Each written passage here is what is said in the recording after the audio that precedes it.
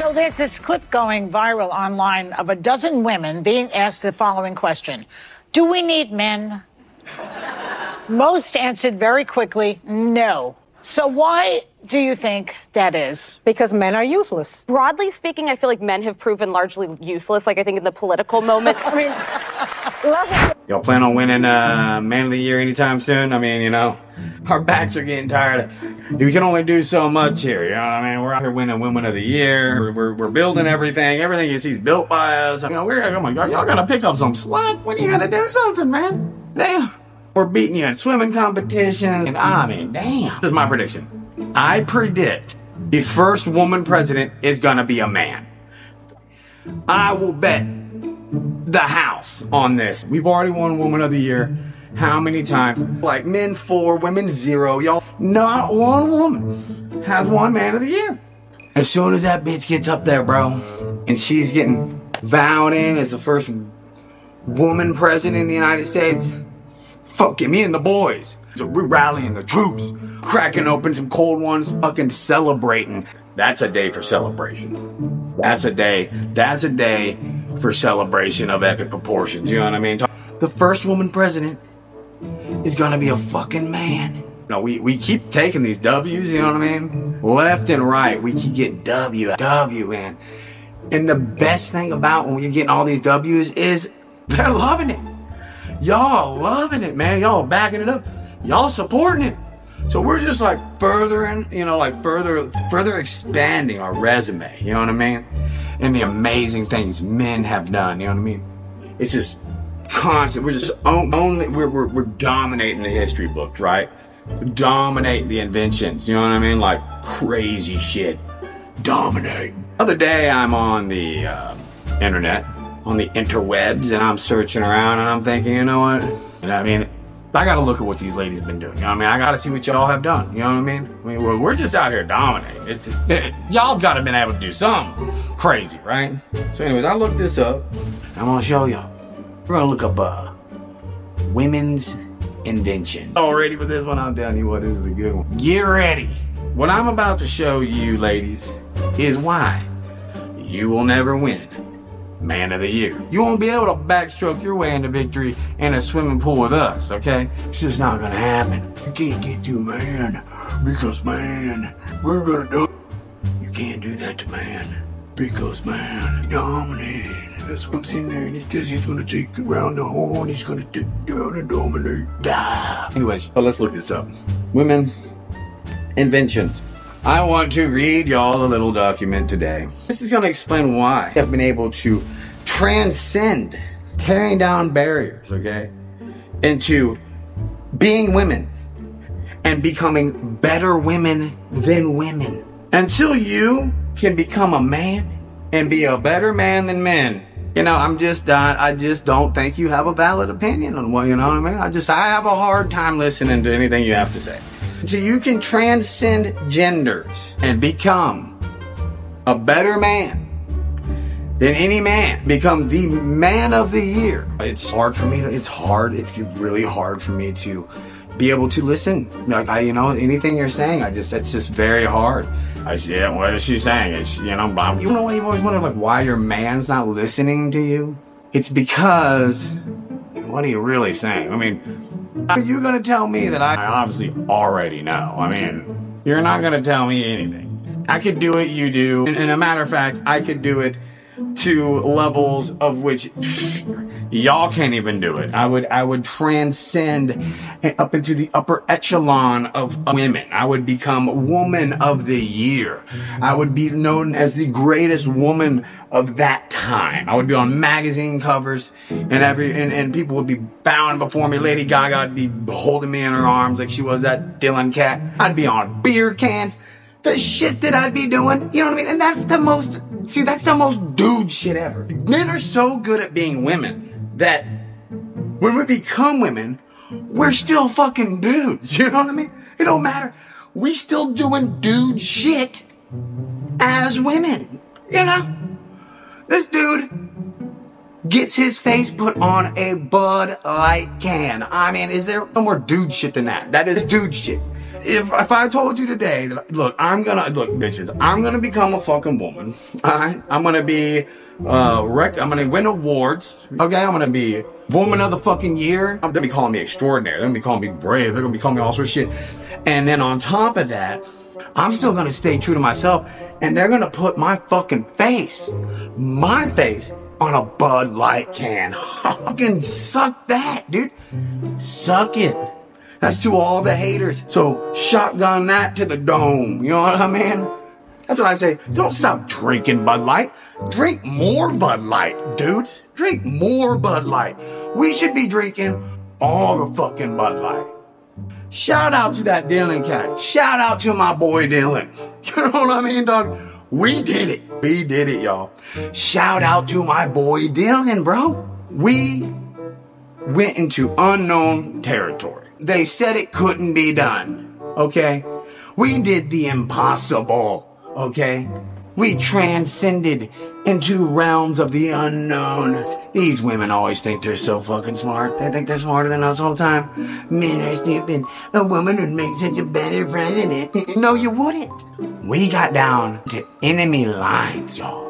This man entered enemy territory. He's in enemy territory, dude.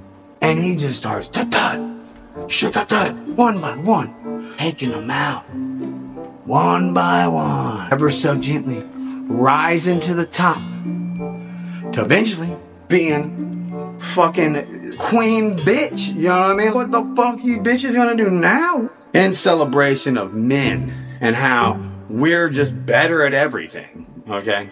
And the fact that we can cross over, become women, get awarded for being better than women, being the best woman, still have our face on a fucking beer?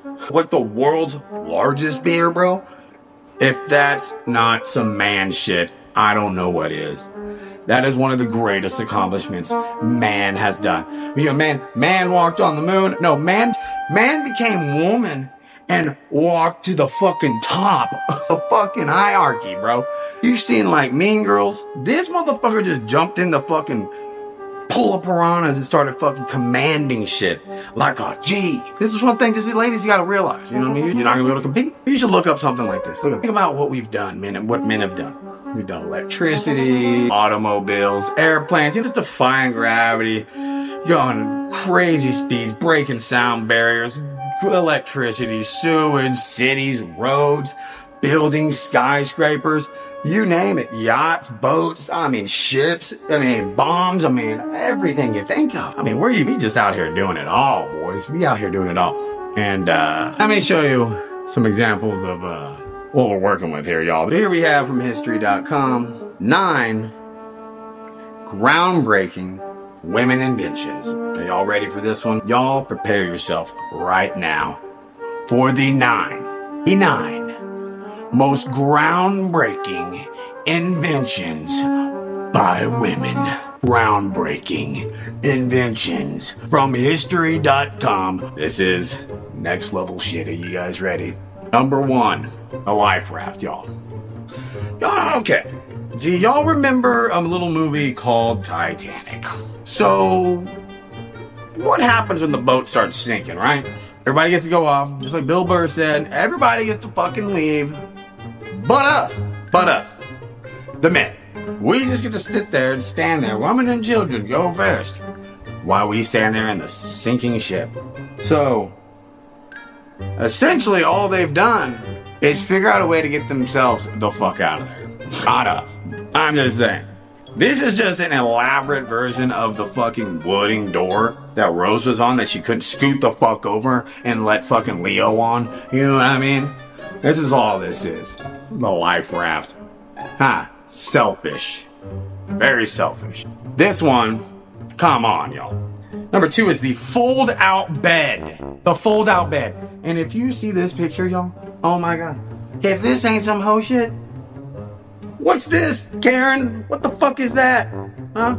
So you're over there hooking up with the help or something, and then like folding it up. Oh no, I'm not doing anything. Why are you doing it?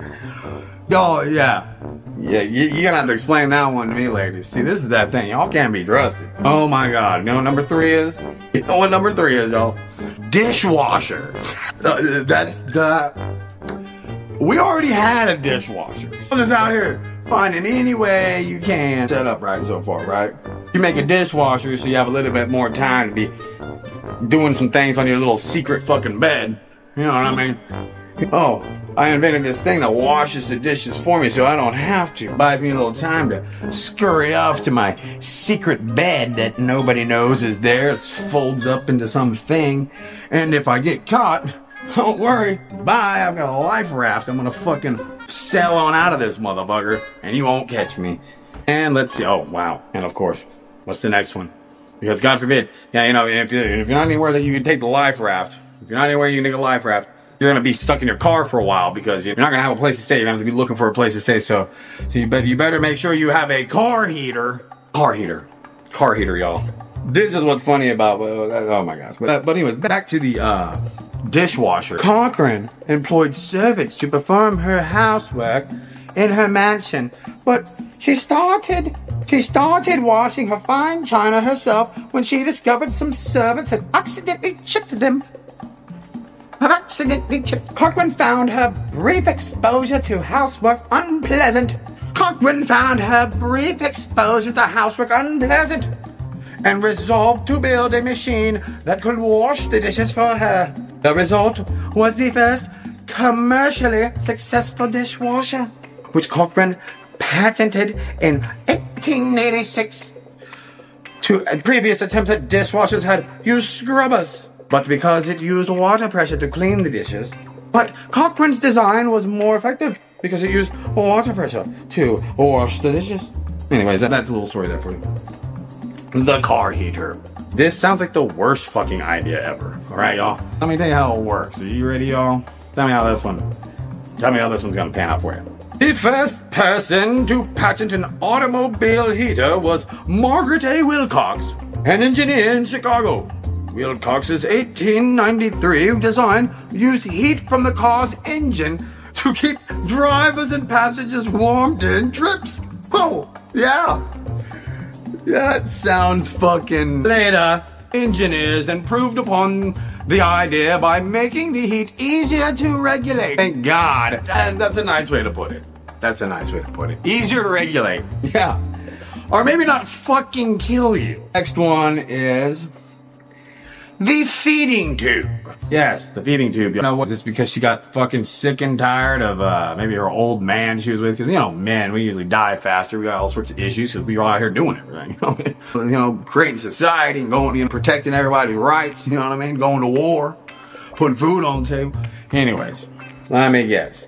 Bessie Virginia, nurse, physical therapist, inventor, handwriting expert, and possibly the first black woman to train at Scotland's Yard Document Division, who worked with World War II veterans. So while she was a nurse, taking care of the soldiers that went to war, okay, they're dying, risking their lives, as I mentioned, she invented a device that her patients could use to feed themselves. So, fuck that, I ain't gonna do that. You're gonna feed yourself, motherfucker. So anyways, that's the invention. A feeding tube. Well, I wonder what you do with all that extra spare time. Now you ain't gotta wash dishes anymore. You ain't gotta fucking feed the dude. You know what I mean? You're getting out of, you're literally replacing your own jobs. You've given yourself an escape route, something to keep you warm, a secret bed, and you eliminated 2 jobs. Next one. You ready for the next one, y'all? The next one on the list is Kevlar. Yeah. Kevlar, y'all. Bulletproof vest. Because out of all the people that would need one of those, it obviously a woman would be the one that... God forbid you get shot in the off chance. At number 7 is a security system. Security system. That's right. A security system, y'all. That's right. She and her husband working long hours, you know. And this just seems fishy. Yeah, okay, so she invented it together with her husband. Obviously, this one's iffy, guys, okay? With her husband is an electronics technician, by the way. She's a nurse. And she often found herself coming home alone to their apartment, being by herself late at night. The system Brown invented involved a sliding camera that captured... See, they didn't invent that. Her husband, that was the electrician. Okay, but whatever. Cataract treatment. That one's good, ladies. I'll give you that one. You did a good job there. I don't know, some type of probing. No, that one's good. Good one there. Good one there. And last one we have is stem cell isolation. Oh, that one's good, ladies. We'll give you that one. That's a good one, you know, because that's solving a problem. We got to be able to do something with all them fucking abortions y'all are having.